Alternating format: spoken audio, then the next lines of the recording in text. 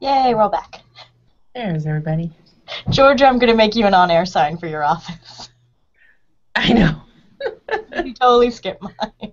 We talked about this, right? The other challenges of doing this in the middle of the day. Okay. Yay. And Wednesday, apparently. And Wednesday. Hi, everyone. Welcome to this week's Learning Space. I am your co-host, Nicole, postdoc with the CosmoQuest Citizen Science Project. And I have my co-host through the wall, Georgia Bracey. Literally through this wall. I know that surprised some of you guys a few weeks ago. We are still working out the chinks in the new earlier time, although this is much better for our European colleagues and audience. That's the day they collect garbage and vacuum the offices. So our really awesome janitor just came by and we were like, we're about to go live. So yeah, all the silly. Thank you for joining us. This isn't our first show since the Hangout-a-thon, is it? No, because you hosted the last one. That's why I'm confused. Sort of, yeah. Thank you again, everyone who participated in the Hangout-a-thon. We're still in our 36-day-long fundraiser to keep all the cool citizen science and astronomy education and outreach efforts going with CosmoQuest. So check out cosmoquest.org/hangout-a-thon. Go there. You can donate. You can share the link. You can get, I think you can link to the videos, but also our friend Guido Bieber, who's watching now from the other side of the pond. Hello, Guido. Put up a directory of all the segments from the Hangout-a-thon with links to the direct timestamp on the YouTube video for each segment, which really is so awesome. Amazing. So you can go back and watch any segment you want without having to go through 8 hours of video to find it. So thank you, Guido. And we also have Nancy Graziano watching. Hi, Nancy, who, in addition to buying us pizza, like from Jersey, she ordered us pizza in Illinois. Thank you, Nancy. Kept us alive. Also, reformatted the Cards Against Astronomy game. So if you go to cardsagainst.astronomy.com, that'll take you to our new game site. And Nancy reformatted it all. She came up with the original design of the CosmoQuest cards and then reformatted it for index cards. You can print them on index cards, which are way easier to play with than little tiny paper squares. So go check that out. So yeah, cardsagainst.astronomy.com, which I grabbed like last year, and we're finally using it. So thank you again for that and for everybody for participating. Just want to say all that stuff. I forgot a demo because... No, I did too. I was thinking about it, and then I can show you my duct tape wallet that, if you want a demo, go to the Hangout-a-thon Index. One of the first segments is we made duct tape wallets out of Galaxy duct tape. Okay, by we, I mean Lindsay showed us how to make, tiny intern Lindsay, showed us how to make Galaxy wallets out of duct tape, and mine's a little sad and has problems. And sticky in places it's not supposed to be, but that's fine. Did you make that, or did she make that for you? Oh no, this is the one I made. You made, okay. And I kept cutting the pieces of duct tape wrong, and so I kept sticking them on her shirt. I was just amazed by the Galaxy duct tape. Yes, there's Galaxy duct tape. We started it before. Oh, you've got a thing! What's that? This is the sun. This is the sun at 1/10 billionth of actual size. Ooh, what is that made of? Sun. This is just a styrofoam ball. Nice. That I spray painted. But the key question is, how big is Earth in comparison? Yeah. So I don't know if you can see it. See if I can get that up to the camera. See that little piece of tape and that little circle? Yeah. The circle is not the Earth. That little dot down in the very center of the circle is a ball bearing. That's the size of Earth. Nice. On this scale. And about how far away does that ball bearing have to be? It should be 15 meters away. So this is the 1 to 10 billion scale that we use for the Voyage scale model solar system, which is in DC on the Mall, and also in Houston, Kansas City, and Corpus Christi so far. And they'll be available to cities everywhere very soon. Awesome. an incredible price. Jeff Goldstein, the National Center for Earth and Space Science Education, has been running the Voyage project, and they've been $250,000 for an exhibit, and has managed to reduce the price to $25,000. Nice. For permanent installation with educational materials outdoors. So should be pretty cool. That's awesome. So there's your demo, guys. Our guest is coming for us. Let me carry my son with me. Cool. That's awesome. If there's a website we can link to that, we'd like to add that to the Pinterest. So we have a Pinterest board started for makeable spacey craft things or educational activities. The website for Voyage is voyagesolar.org. Okay. And that's where you'll find the info when it goes up about the new low-cost models that you can get installed. Awesome. And it has, tours and stuff. I do have a set of activities already written that go along with this and so on, but I don't remember the link offhand. I'll have to send that to you later. Yeah, send that, and we'll add that to the Pinterest board. So yeah, all the good hands-on stuff. We're trying to actually collect through Pinterest board, and so there's a new post on Educator Zone about that. So check that out on CosmoQuest. Let me formally welcome our guest. Sorry, Jeff, you caught us in ramble mode. This is Jeffrey Bennett, astronomer and author, and he writes awesome textbooks and awesome children's books and awesome books for adults, and is the founder of Big Kids Science at bigkidsscience.com. So that's the you guys have a Google Plus page, which is what you're calling us from, and that's the website link I'll share out as well. Thank you for joining us, Jeff. Yeah, welcome. Yeah, so what do you want to talk about first? We've talked about the, we did an episode way back in the beginning where we just briefly talked about our favorite kids' science, specifically astronomy books. And the Max books were right up there. And we had copies, and they probably at Pamela's house at this point. I don't know where they are, but you've got your copies right there. I have them all here. Yay! So these are Max Goes to Blank. Yeah. He's been to the moon, Mars, Jupiter, and the Space Station. Mars, and Jupiter so far. So who is Max? Tell us who is Max. Max is the guy on the cover. That's our dog.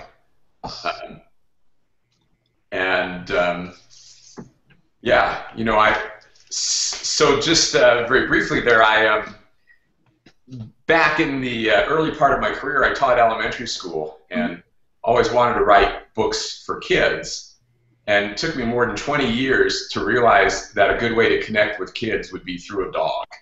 I don't know why it took me so long, but that's what happened. So eventually I realized the dog would help the storyline. And Max is based on a real dog.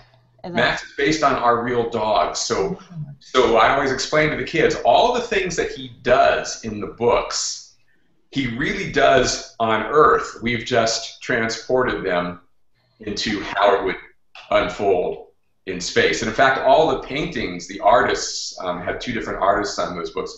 All the paintings are actually painted from real photos of Max doing his various things, and the spacesuits and so on are added on.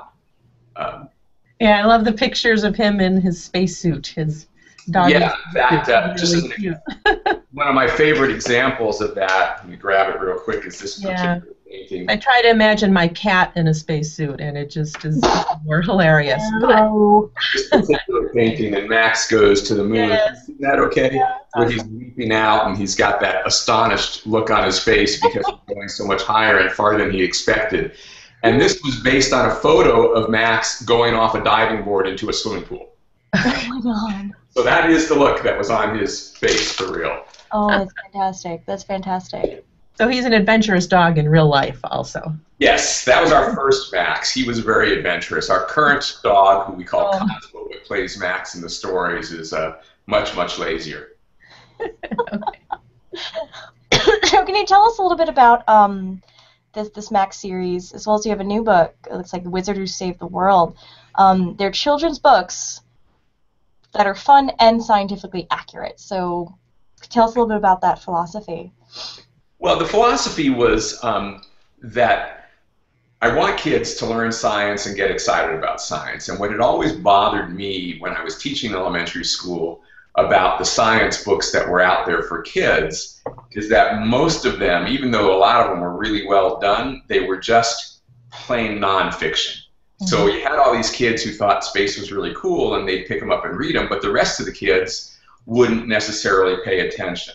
So I wanted to make sure that there was an actual storyline so that somebody might pick it up even if they didn't think they cared about space and science, and hopefully along the way I could convert them.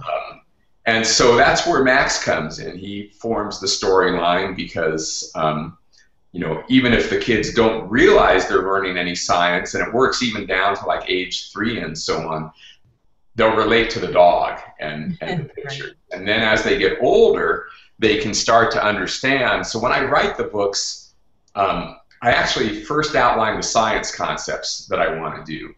And then the science concepts I build into the story, so something's happening. Here they're seeing the scene from Apollo 11. But then over on the side of the page, it explains in more detail what's going on scientifically in the story so that they can learn more about that as they get older. And also so that parents, if they're reading to younger kids and the kids ask a question, most of the time the parents will find the answer on the side of the page there.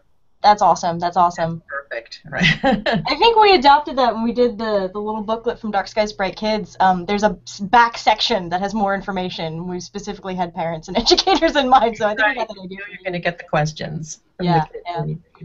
Guido Bieber asks, Jeff, the idea of a space traveling dog may be influenced a little by the Soviet space dogs?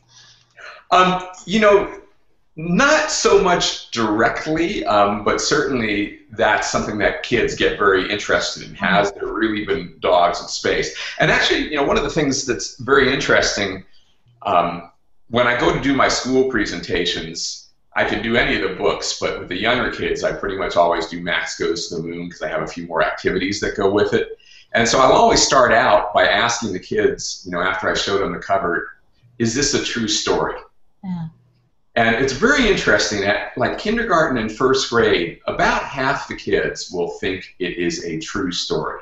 Okay. And that's very interesting because not only does that mean they think that my dog went to the moon, but they also assume that people go to the moon all the time. Regularly, yeah. And it's I have to think that as they get older and realize that we did once, but it was more than 40 years ago, and we've never gone back since, that a certain disappointment has to set in realizing that definitely. We ought to be doing this all the time, so why aren't we? Yeah,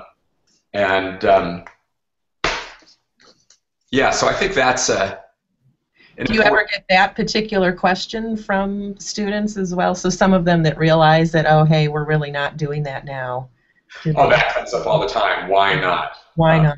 You know, at the end of Max Goes to the Moon, I talk about building the big moon. They build the big moon colony, and it includes, of course, the University of the Moon. And if I then ask the kids how many of them want to go to college on the moon, yes, almost every hand goes up, right? So they see that as something that ought to be real and ought to be available, and hopefully that will help push things in the right direction in the future. Yeah. Awesome. Just a quick comment. We're getting some comments from the Q&A app that people are having trouble connecting, so their comments may be a little behind. So if we get comments a few minutes later, I may still bring them up. So sorry, guys. They're having a bit of lag problems. Sorry. But we have a couple people who are hanging in there. So, okay, so back to topic. So tell us a little bit more about the activities that go along with the books. Well, at the end of the books, I always try to put in an activity. I save the last 2 pages before the final closing page, but the last 2 pages after the story ends are for activities. So I always put in some kind of activity, and then there's usually a few other sort of active type things built into some of those big kid boxes along the sides of the pages.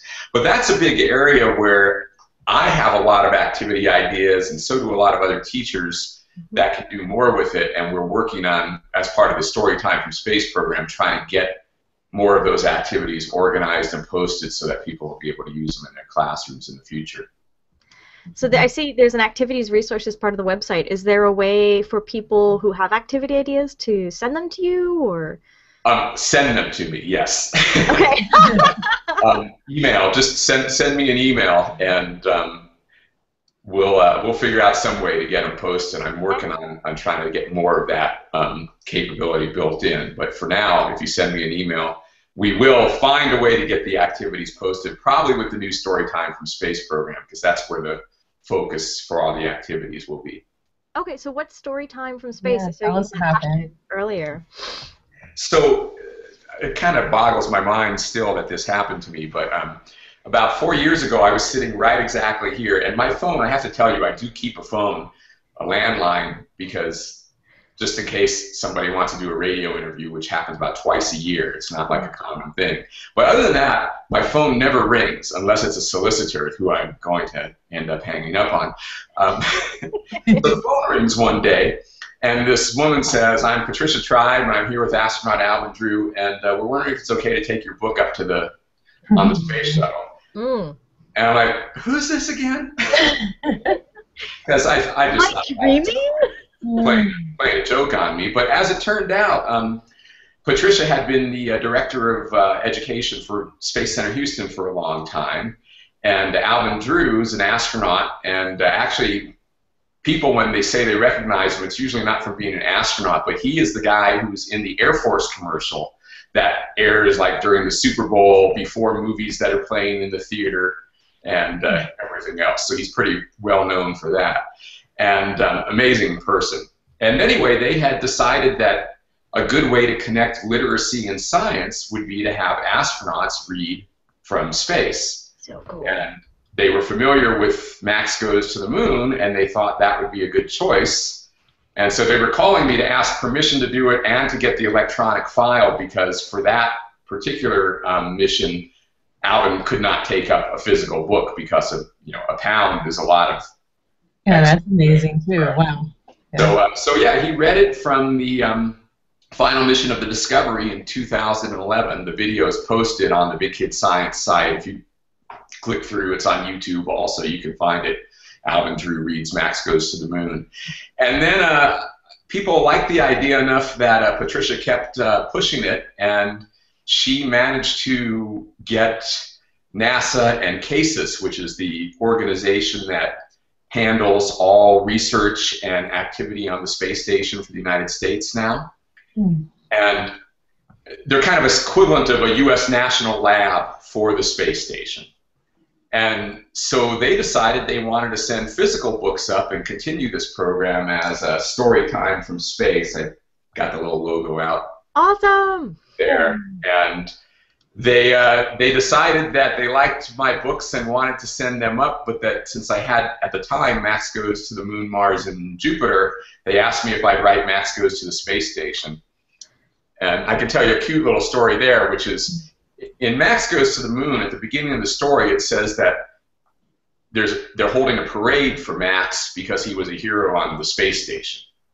And that's how it leads into him getting chosen to go to the moon. Now, of course, I put that in there as a plot device, because why would they pick my dog to go to the moon, right? So the plot device was, well, he's already a hero because he's been to the space station. But I hadn't written that book, so I didn't have to flashback. Right. And I also kind of had it in my mind that eventually I might want to write that book, because weightlessness, as you know, is one of the more difficult concepts to explain to kids and teachers. And there was no place to explain it in Going to Moon, Mars, and Jupiter, because you're going to have weight when you're walking around these places. So I thought I might do that. But so after Alvin read the book from Discovery, we had dinner together. That was the first time I ever met him. And he said to me, "So what did Max do on the space station to be a hero?" And I said, "Gosh, Alvin, I really don't know. Do you have any ideas?" And he said, "Yes, I have just the idea for you." And so he gave me the idea for the storyline, which in Max Goes to the Space Station, the key part when Max becomes a hero is due to a leak in the ammonia cooling system. And then the very interesting part, I guess I can show you pictures so you're not just looking at me. Here's, wait, wrong book. That's why I'm not finding it.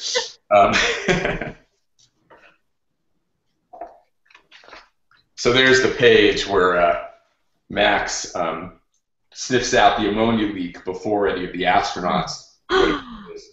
And then to repair that, they have to do an EVA, so they go out on the EVA to repair it. Wow. And the really interesting thing that then happened was they got the 5, I wrote that book, the 5 books were all picked to be the first set launched to the space station.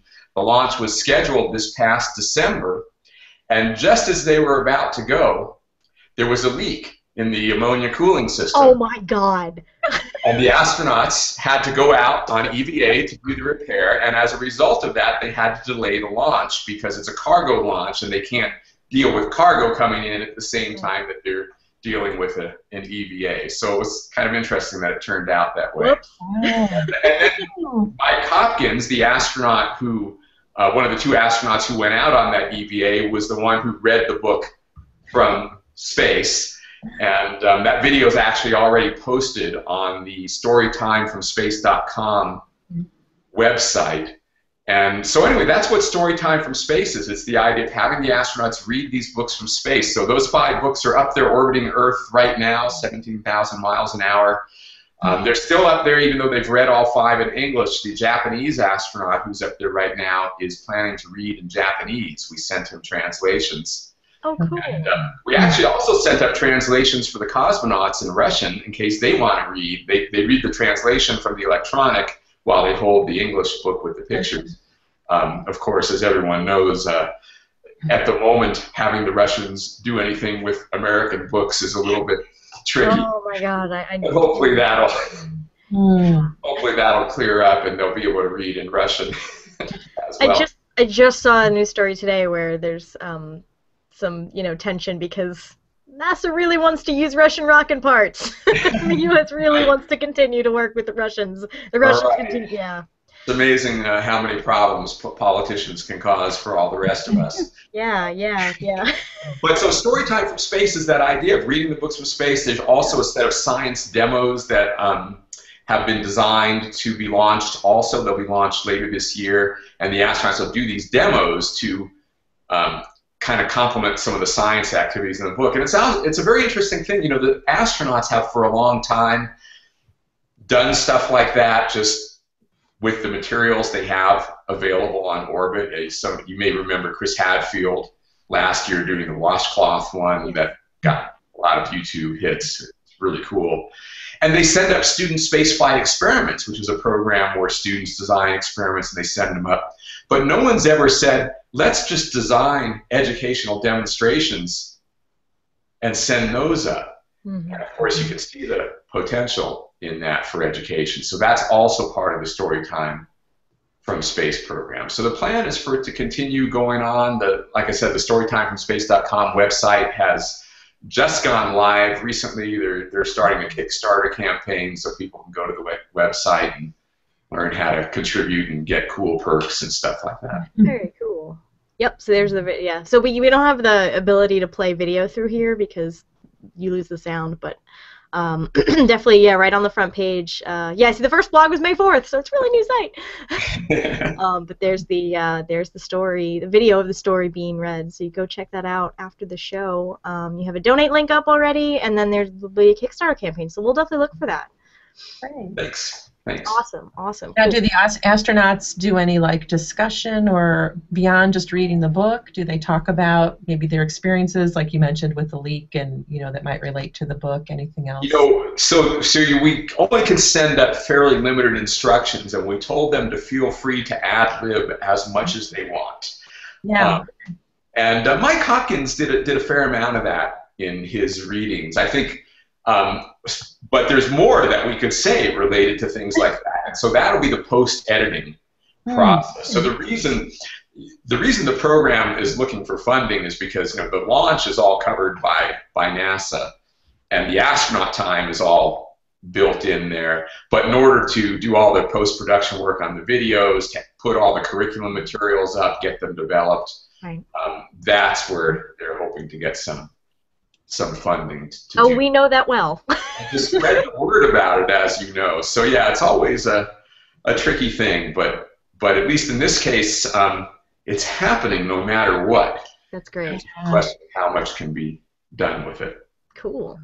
Great. We have a question from Guido Bibra. He says, Yeah. Nicole and Georgia will expect me to ask this question. Are there any German translations of the books in the work? Having Alexander Gerst, who is going up to the station soon, read the books in his native language would be amazing. That is a very good question, which I appreciate very much. So there is, we do not have it in the works yet, but we are aware of the languages being spoken by some of the astronauts who are going up. The key question is, when do the books come back down? Okay. And so we're still trying to figure that out. We've said we're happy to leave them up there for as long as they want and get them read in as many languages as possible. But space is at a premium in space. Irony! Storage space is at a premium in real space. And so whether we can keep them up there long enough for the other astronauts who are going up later to read them is still to be determined. But if they are still up there, then yes, hopefully that will happen. Awesome, awesome, cool, Great. very cool. So since we mentioned this, we talked about this a little bit in the beginning, but we did get a question that said how much, which I think is in reference to the Voyage solar system. Can you talk a little bit about the Voyage solar system project? And I'll share the link out while you do that. Sure. So Voyage is a 1 to 10 billion scale model of the solar system. So on that scale, you know, we have our sun is this big, the Earth's that tiny dot 15 meters away. So what you have for the installation, and you can see the pictures on that website, is there's a series of pedestals. This one, the sun, is just out there like this. All the planets are obviously too small, so they're encased in glass. So you walk up and you see a little glass disc that has the planets. In fact, I'm not walking away from you, but this, I don't know, I doubt if this will show up well, but what that is the outline of the sun is going along there, and that's all the planets and their moons on that scale from Voyage. This is a crystal of the Voyage project. Ooh. And so you walk along and you encounter the planets as you go, and it's about 600 meters out to Pluto, and we do have Pluto in there. It was in the original because it was still a planet then, and then people left such nice little things about Pluto's demise. There were all kinds of memorials that people just spiked in 2006. So we've left it out there, and it's a good marker. And so the exhibit that's basically what it looks like. It's a permanent installation. It should last, you know, many, many, many, many years because it's designed for outdoors. Mm-hmm. And it's $25,000 is what the price is going to be. It includes those plaques that you see there on the screen with information about each object.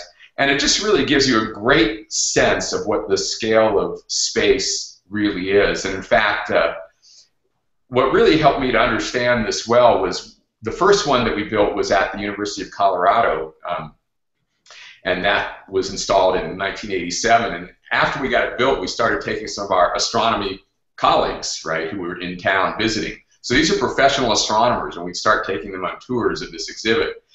And as they'd walk along, they'd see how tiny the planets were, and they'd go, that can't be right. And then they'd do the calculation in their heads, and they'd go, oh, wait. It is.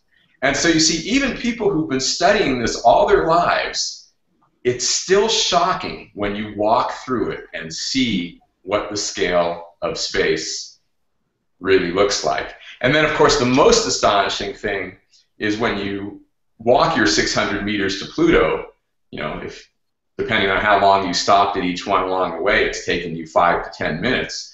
You know, the next question that people are always wondering is, when will I get to Alpha Centauri, where I'll find the next ball this size?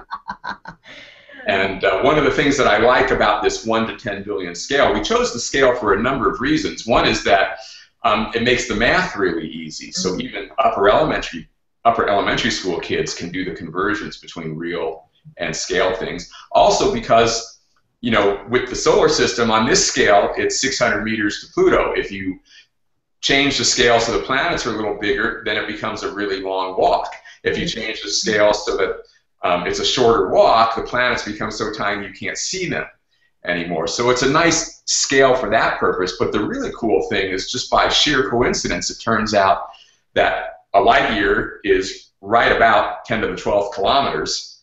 So that means on this scale it becomes, excuse me, 10 to the 13th kilometers. So on this scale it becomes 1,000 kilometers. Oh. So 4 light years to Alpha Centauri is 4,000 kilometers. It's the distance across the United States. Good luck walking that. Walk to Pluto in 5 minutes, but you'd have to cross the United States. A long way to Alpha Centauri. And there's all kinds of great educational lessons you can do from all of these things. So that's what the exhibit is, and our goal is to get them in 100 different communities around the world. Again, that voyagesolarSystem.org that you showed, Jeff Goldstein, will have the formal announcement out soon, and you know, then communities can put in their proposals, and he'll even help fundraise for you if you put in a proposal that shows you're really serious about making good use of it. Wow. I see there's one in, I haven't actually been to the DC one, but I see there's one in Kansas City, and I'm going there for a maker fair soon. Oh, cool. Union Station, so I'm going to have to I've not seen that one myself either, so, but, yep, should be not too hard to find. And the one in DC is right outside the Air and Space Museum, so it's easy. Okay. I'm usually bolting right inside, so I'm like, want to go see the cool things. Yeah. Want to go see the rockets. But yeah. I have a friend who works there now. We should go visit her. Who actually is another UVA grad, so yay. We have a question from Nancy Graziano. What is Max's next destination? Wondering that too.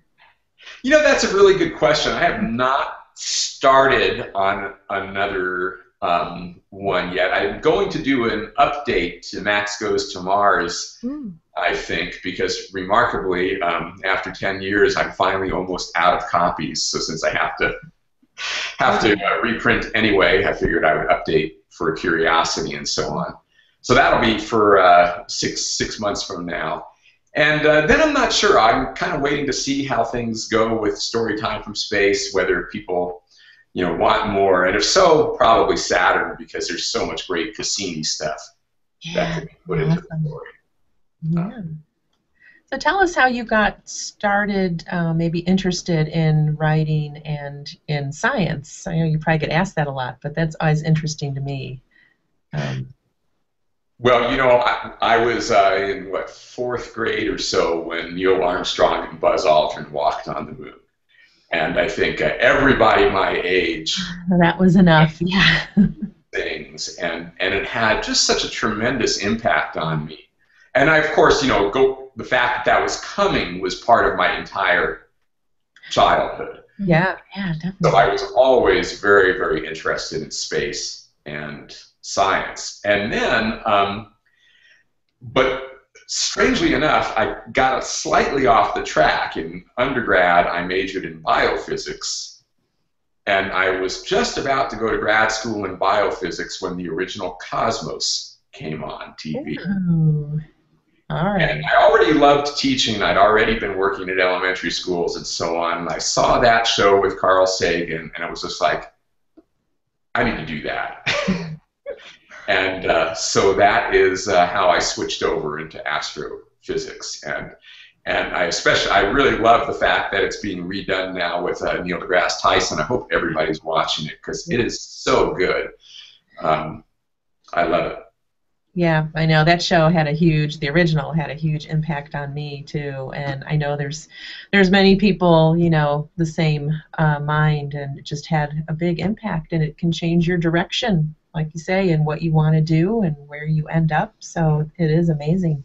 Yeah. Like the Apollo era, you know, it really can make an impact. So yeah, and then you went into teaching for a little bit. I went into teaching, and so when I started teaching at the college level, you know, I wasn't super satisfied with the textbooks that were available to me at the time, so I was writing my own notes. and also I had a math course that I was developing for which I was writing my own notes. And apparently I didn't know it when I was doing those notes, but once your notes get thick enough, publishers start knocking on your door. And that's how I ended up writing textbooks. Right into a book. So the textbooks came from that, out of my teaching. And then after My very dog-eared 5th edition. You're in 7th edition now, see? Yeah. So this is the textbook we all used at university. 7th edition now. Ooh, look at that. Yeah, I like the cover. University of Virginia for teaching, which is why it's so dog-eared, because although I didn't teach 101, I tutored all the sections of Astronomy 101.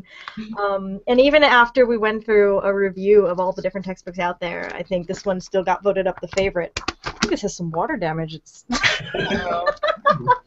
put that away now.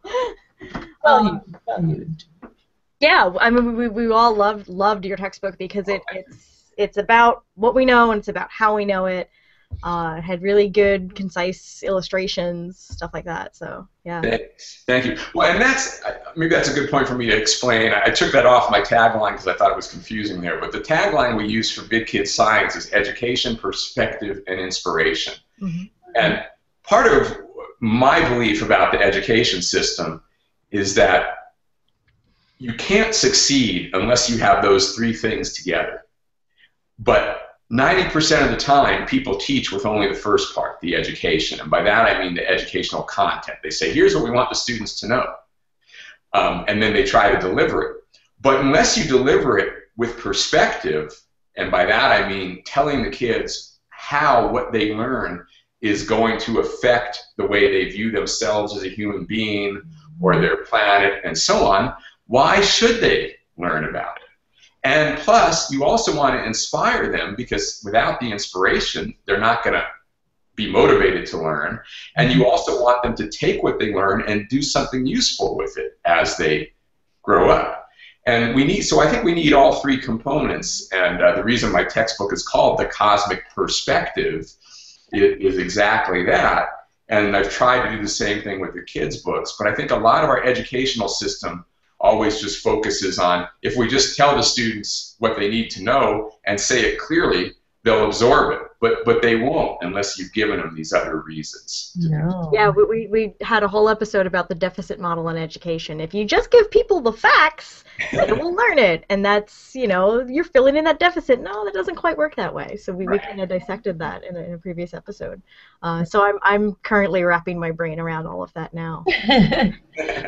Yes, it's sadly much more complicated than that. But then when I was teaching too, I always thought, so the fun part for teaching for me was not the content itself and just sort of straight delivery of content like you said, but trying to figure out how to make the connections from the content to the student to the greater world, so that perspective part, and then how to make it fun, how, so inspiring, and that is really where teaching, I think, gets fun. So, just to sit there and deliver content is kind of ho-hum, but it's, bringing in books and stories and people and making a real huge, project unit out of it. That's the great part. So, yeah, I agree totally. That's how it ought to be. Yeah, and it's tricky. More fun for teachers too, not just for students. It's more fun for teachers. That's the part that's fun for teachers, absolutely. And I think now with all the standardized tests and so on, which I support the standardized testing. I think it's important to have it, but it kind of has swung so far towards it that teachers feel like they have to just deliver that content that's on the test, and they don't do all that other fun stuff anymore. Yeah, and then it becomes pressure. Yeah, it's too much pressure. Yeah. Great. You said something that kind of stuck with me. I don't remember. It must have been like one of my first couple years of grad school, and we were doing a seminar on education, and you came to speak, and you said your Astronomy 101 students are smarter than you think they are, but no less astronomy than you think they do. And I think that is one of the best pieces of advice I've gotten for teaching astronomy. Thank you. Yes, those are what I used to call them my 2 laws. I had to change it to 2 guideposts, but it's my 2 guideposts for teaching anything. Always assume that your audience knows less than you might expect them to know, but also assume that they're more intelligent than you might expect them to be. And that way you're always remembering to review things, because it might not actually be review, but at the same time you're challenging them because you're not assuming that they're not smart enough to learn really tough stuff. Right, right. And that works with kids too. So many people. Actually, it works at scientific conferences. You know, I think if you think of when you go to a AAS meeting and you see people giving 15-minute talks, you know, if all they do is assume you know everything they do, it's not much use, you know, to you at all, because you're not the specialist in there. And it's when they remember that you don't know as much about their specialty as they might wish you did, that's when they can talk to you at a level that comes across really well and makes it useful to you. Unfortunately, if you have a 5-minute talk, then it's even tougher. There's no. Yeah. That's a whole nother issue. But at least they give the people who are doing their dissertations a whole 15 minutes. That's right. That's right. That is always good. So you have some books for grown-ups, or I still consider them big kids, us big kids. And in fact, we have a comment from Richard Drum over on the event page. So Richard Drum is also he's a Charlottesville amateur astronomer in Charlottesville, who does all of our audio processing for 365 Days of Astronomy. Thank you, Richard. So he commented briefly, I met Jeff when he came to Charlottesville a few years ago. I'm finally getting around to the Beyond the UFOs book he has signed for me. So, yay! He's got a backlog. He's finally catching up. So can you tell us a little bit about your books for grown-ups?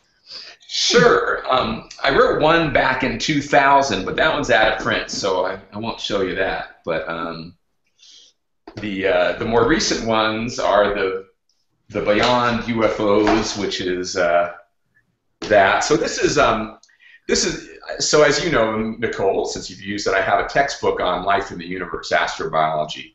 And when I was writing that textbook, I didn't know all that much about astrobiology before I got asked to write that book. Luckily, they teamed me up with experts like Sesh Shostak and who did.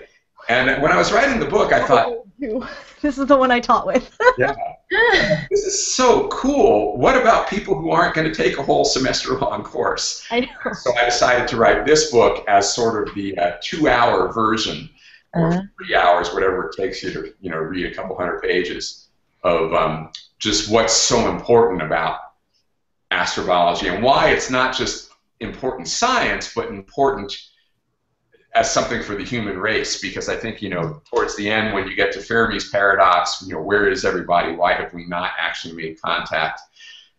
You get some really interesting philosophical implications out of that. And there's also some really fun stuff that goes back to what we were talking about earlier with the model solar system, for example. I have a chapter called What I Know About Aliens, and what I know about aliens who are visiting us. Yeah. Some people think they are. That's where the title of the book, Beyond UFOs, comes from. By the way, what's Beyond UFOs? Beyond UFOs is science, where you can actually learn something real about the possibility of the extraterrestrial life. But what I know about aliens who might be visiting us is that if they really are visiting us, and they might be, they're so far ahead of us that, as Arthur C. Clarke put it, any sufficiently advanced technology is indistinguishable from magic. And you can see that when you realize that they're coming, on this scale from across the United States, when we have gone from here, Earth, a little dot here, to the moon. This is the distance between the Earth and the moon on that scale. That just tells you they're just a lot more advanced than we are. So you can get all kinds of interesting stuff. And then I had 2 books more recently, Math for Life, which is basically my book about math education, but also talks about a lot of real-life math stuff, and why no one should ever again say that they're bad at math. Because it's a social disease, saying of that, and when one adult says it, 10 kids get infected with it and think it's okay. So don't ever say it. And then this one just came out a month or so ago, What is Relativity? And I just loved relativity, and so I wanted to try to write a book that would hopefully bring it down to a level where people who didn't have much physics background or any relativity background could understand it. There's a lot of really good relativity books out there, but I found they're always a little higher level than what most people can get. I was sort of aiming for smart middle and high school kids here. So hopefully that makes it accessible to lots of people.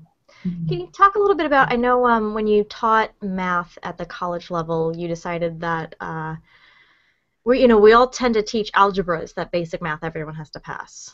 And that may not be the most useful type of math. Can you talk a little bit about your quantitative reasoning sort of course?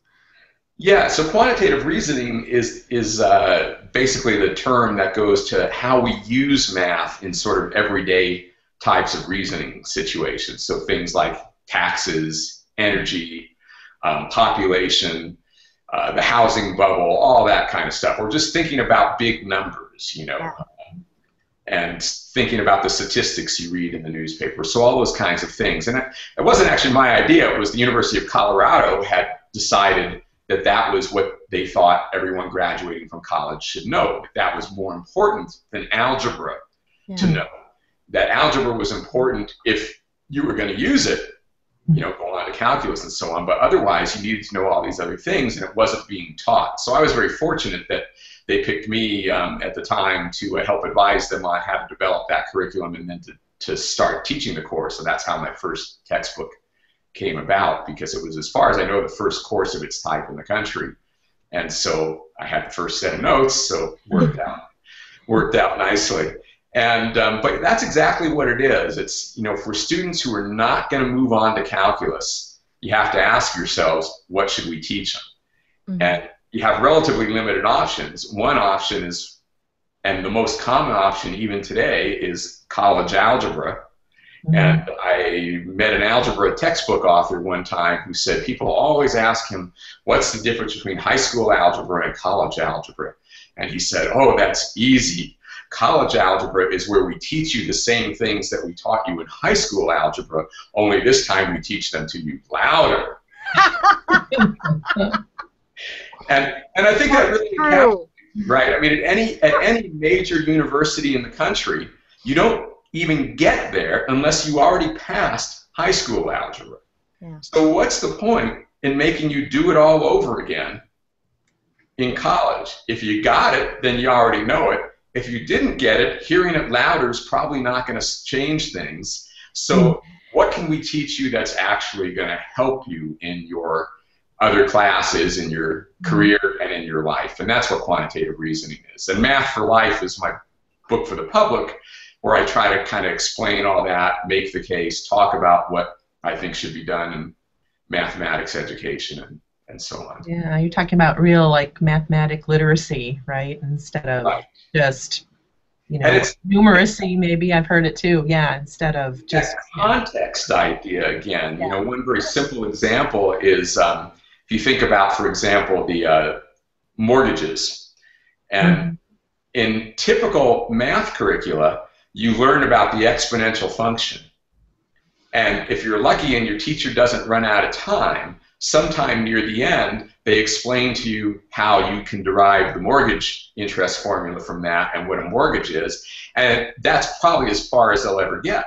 But for ordinary people, what's important there is understanding that formula, what it tells you about your principal and your interest payments, and how you're going to make a decision about what level of mortgage you can afford and what type of mortgage you should get.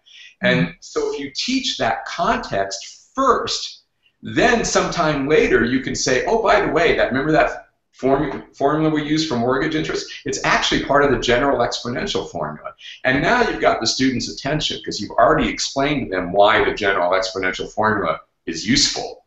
Yeah. And now they might learn it in a more general way. Whereas when you do it the reverse, most likely their brains turned off before they ever got sort of interest. They don't see any connection. Start with the context. Yeah.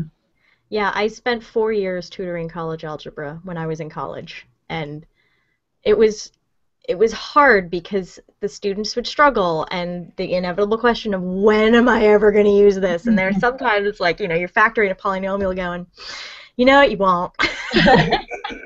I would try and encourage them by saying you're doing problem solving, you're training your brain for problem solving, and it's an exercise, but the content itself was just never going to come up. Yeah, that's a very important point, and I think my what I explain in the book is I think when you're in high school, it's fine for us to force everybody to learn that stuff because we don't want to cut off their options while they're 16 years old. Right? If they decide they want to go into engineering or science of any type, they need that to move on to calculus. So, as responsible adults, we need to force, kids 16, 17 years old to take stuff that they might decide they actually need. But once they get to college and they're adults themselves, if they've made the decision that they're not going in that direction, yeah, then what's the point of all that stuff that they really won't use again? Yeah. Math is awesome. You need math, but not all the math. Right. You'll be able to think mathematically. Yes. Not some of the math. We have a comment from a little bit earlier I wanted to share from Sylvan Westby. There's been a planetary way near my home for as long as I can remember. The sun is 5 feet in diameter, so like me. Standing up. So it's a long way to reach the former planet Pluto, and the next star would be several Earth diameters away. So that's a much bigger scale model solar system. That Sylvan has in his right. There's a number of these around the world built at various scales, and they're all cool, and I love them all. But I think when you're looking for a scale that allows you to really get that whole picture, being walkable and visible at the same time is important, and that 1 to 10 billion is kind of a sweet spot. Okay. There's one at the Green Bank Observatory in West Virginia that was designed so that the sun is at the not quite at the Science Center, but it's at the control building, and Pluto, which at the time was the 9th planet, is at the Green Bank Telescope. So it's a little bit, I think it's a little bit bigger than the National Mall model, and because there's hills and windy bits, you can't see the whole thing at once. But it fits for that exhibit. Right. And then, of course, Pluto got demoted, and each of the stations has a flag on it. And so the Pluto flag's been at half-mast. Oh, no. It's like, but they're like, we did this, we're not going to redesign it, so we're just going to put Pluto at half-mast and keep going. Yeah, I mean, it's still there. Pluto is there. It's cool. We're going to visit it with New Horizons next year. We have comments also from Hugo Burnham. Says, it's always good to listen to authors as they are so passionate about their subject. Jeff is the man who answered the question, what is relativity for me, so well in his book. So, yeah. Excellent. And he says, remember, black holes don't suck. Absolutely. I've had this argument on the Weekly Space Hangout. Black holes don't suck. Because everyone wants to use that analogy in science, right? I'm like, not a vacuum. Stop. Read the book. So we won't spoil that too much more for you. So I think I got to all the questions. Sorry for those of you who couldn't watch because you were having stream problems. I wonder what's going on. But this show will be available, so it'll be archived right away on my YouTube page. It'll be archived soon on the Astrosphere Vids page, which is where all the CosmoQuest Hangouts live on YouTube, and then the audio version of this will show up at at 365 Days of Astronomy podcast. So all the links we talked about will be in the show notes, and they're in the comments right now. Let me do some quick announcements, and then we'll end. Can I just put in one last little plug here? Yes. If you don't mind. I was going to let you save your plug for the end, though. Oh, okay. That's fine. Okay? Yeah, I like to end on a cool thing. But we'll just do the boring announcements first. Yeah, next Friday is the Weekly Space Hangout at noon Pacific. All of us space geeks and journalists and people will be wrapping up the week's news. That's hosted by Fraser Kane, and that's also on the CosmoQuest Google Plus page. Sunday night's virtual star party. It has moved back yet again to 9 p.m. Pacific. Sorry, East Coast and Central, our time zone. It's getting real late for us, but most of the astronomers are on the West Coast, so they have to wait for darkness. Virtual star party, check that out. That's also hosted by Fraser Kane and Scott Lewis. Monday, assuming scheduling has gone back to normal, should be a recording of Astronomy Cast with Fraser Kane and Pamela Gay, which brings us back around to next Wednesday's Learning Space. which means I'm going to look at the schedule again because I can't think of it in advance. Georgia, do you remember who our guest is next week? I don't. And I was just looking at it earlier. You can go to the Educator Zone and get to the Learning Space page. We have the next 6 or 7 guests listed. Oh, next week we'll be talking about the Chandra X-ray Telescope blog with Megan Watsky and Kimberly Cole-Arkin. So they do a really great job blogging from the Chandra Space Telescope blog website.